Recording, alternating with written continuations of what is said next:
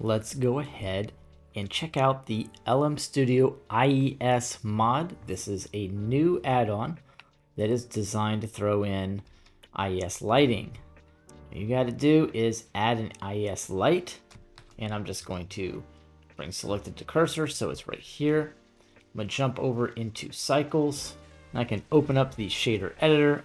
With that light selected, I'll hit set up IES nodes, and now the add-on can load this here, or you can load it here, or you can just grab the light type you want. There's a bunch over here, you just can't see them all, and I'll just select one. It'll automatically load it right here for us.